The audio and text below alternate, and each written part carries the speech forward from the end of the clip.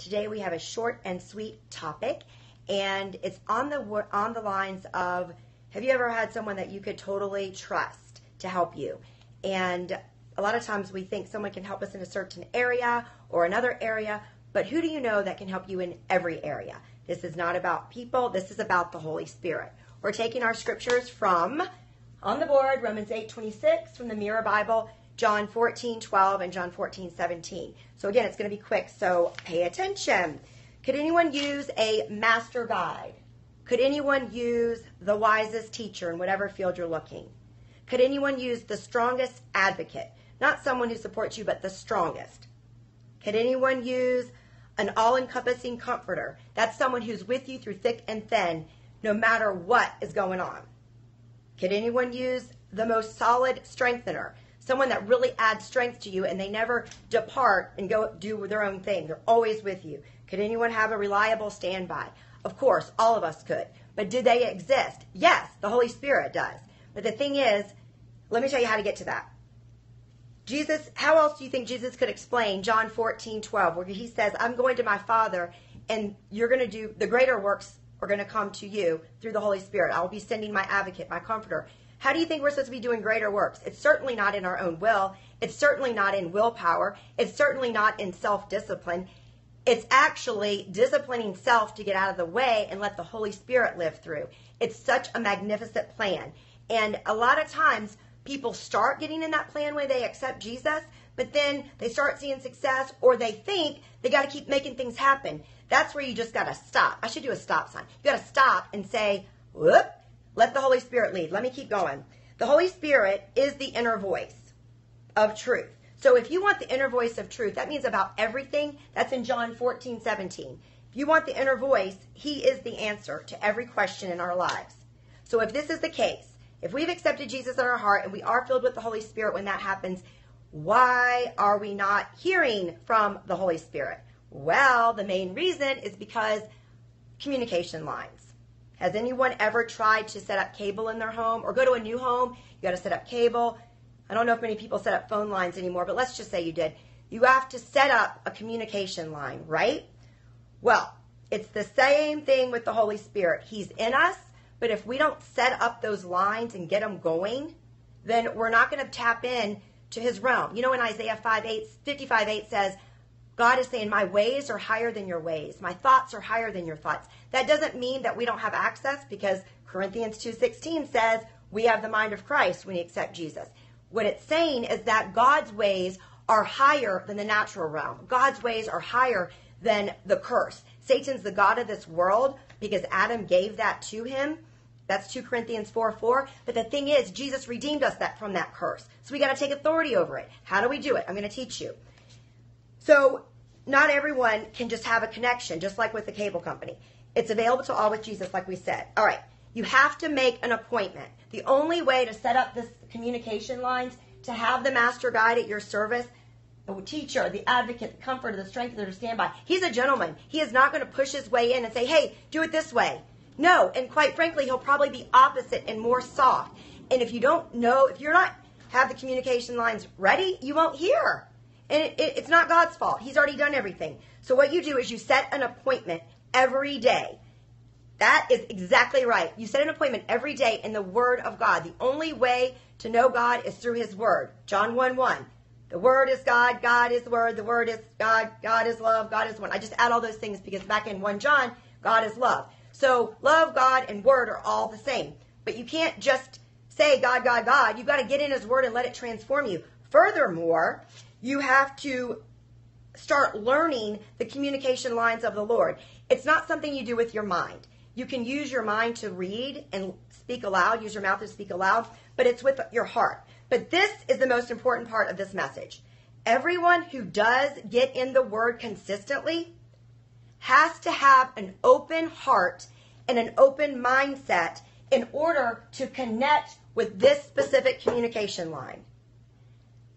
We know a lot of people, and I can be included in this number, who read the Word my whole life, and my life was pretty blessed. But at the same time, there were some issues and some unresolved answers, and, you know, that's just not how God set it up. So what I mean about an open mindset is that you can't set up this daily appointment every day and get with God when you're thinking about the next job opportunity, or you're thinking about, I need to put food on the table for my family, or how am I going to lose this weight, or where are my kids going to go to school. You've got to get your mind on reading the word as if it's a new friend.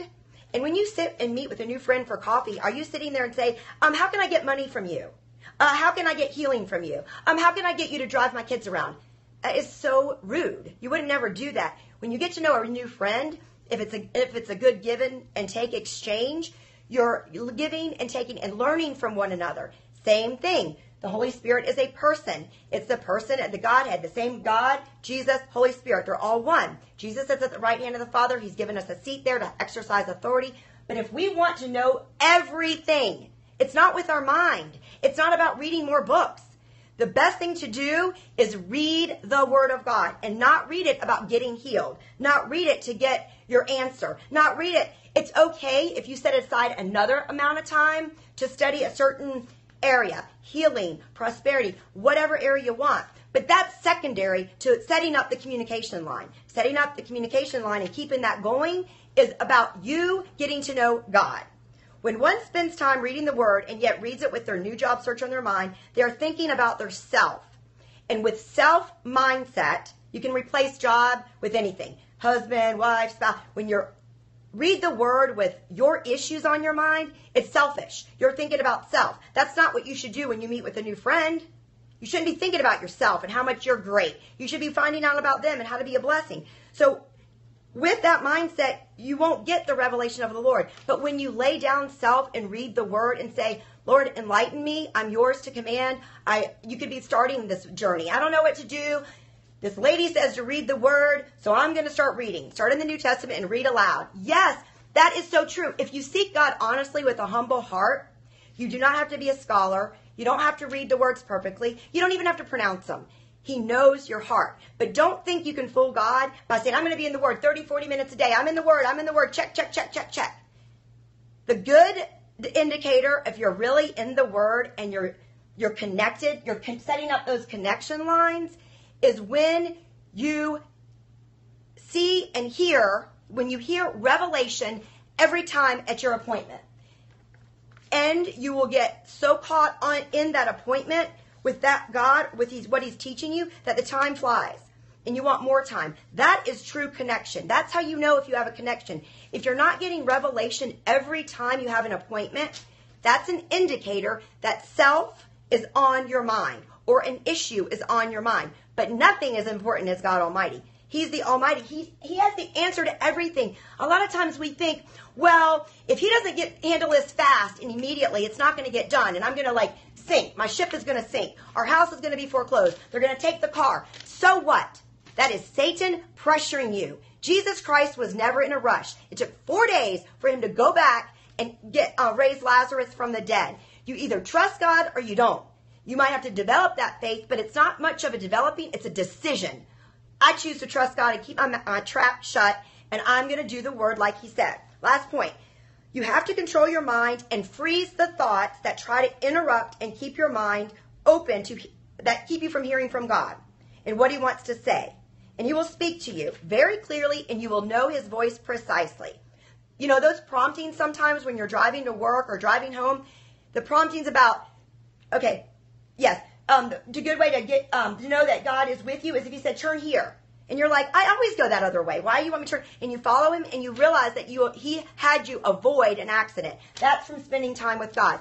What to do when you feel like your mind is gets off. First thing is stop being so cool and so wise and thinking you're so smart that my mind's not going to wander. That's the person who said their mind is wandering. You got to be honest and real with yourself and say, you know what? Or don't make the excuse, I have ADD, I can't concentrate. Don't. Because that is a lie. God can help you with everything. Just stand up and every verse or every few words, make sure you're on the Word. You have to check with yourself. You have to, if you had a toddler, they were at a playground, you would be checking every second to make sure they're not into something they shouldn't be in. It's not any different than what we do when we're focused on something. If you're in charge of an engineering plant and you got to check the paper burning and whatever your job is, you're checking all the time. It's the same process.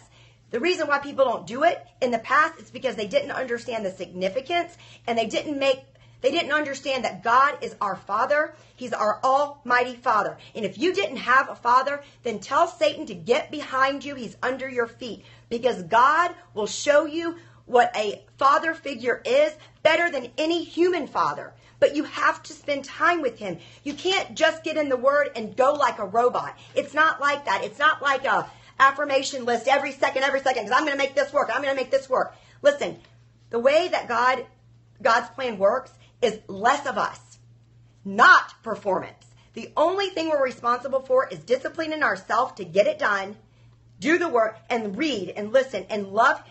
Think about having coffee with a friend.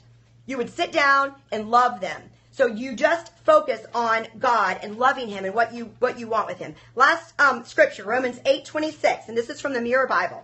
The Holy Spirit supersedes our natural efforts, and he hits the bullseye every time. That is the best from the Mirror Bible. The Holy Spirit supersedes our natural efforts and hits the bullseye every time. In the notes, it says he's never distracted. He only sees and celebrates perfection. So get in the word, let it make sense to you, and we will see you tomorrow, which is Friday. Have a great day.